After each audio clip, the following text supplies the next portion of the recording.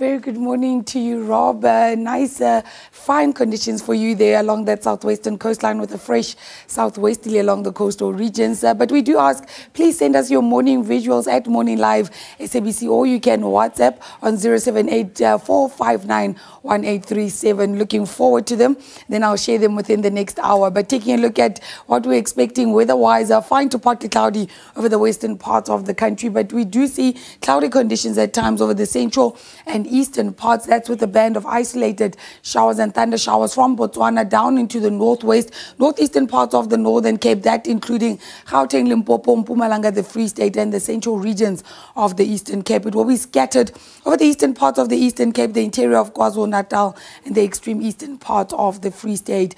Now, the South African Weather Service warning of high fire danger conditions, that being over the Free State, the northwest, the central and northern parts of the Northern Cape, and that is where runway fault fires are possible. So please do take caution. Gauteng today, expecting isolated showers and thunder showers. It will be warm to hot over the province. Johannesburg, expecting to peak at 29. Limpopo expecting isolated showers and thunder showers, warm to hot conditions. Burgersfort 29, as well as in Polokwane, Mokopane and Thohoyandou, a maximum of 31. Mpumalanga expecting isolated showers and thunder showers. It will be warm over the province. eMalahleni and Carolina, a maximum of 27. KwaZulu-Natal expecting isolated showers and thunder showers. Kokstad 32, Newcastle, a maximum of 34. Over the Eastern Cape, expecting isolated showers and thunder showers over the central regions.